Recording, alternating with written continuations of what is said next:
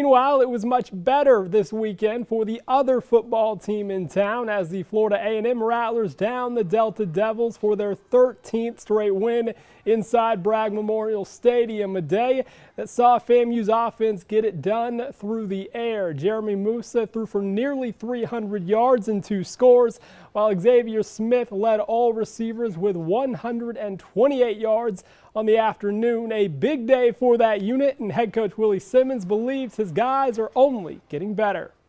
Right now, we're showing that we can be a team that can throw the ball around. Just got to be able to establish a solid run game so that we don't become one-dimensional. But extremely happy about with Xavier Smith and how he's playing, and he came back came back on a mission, and he's showing why he's one of the top receivers in all of FCS football. So we got to keep feeding them and get the other guys to continue to play at a high level as well. Winners of 3 in a row, FAMU hopes to keep playing at this high level. And up next, the guys will see South Carolina State next weekend.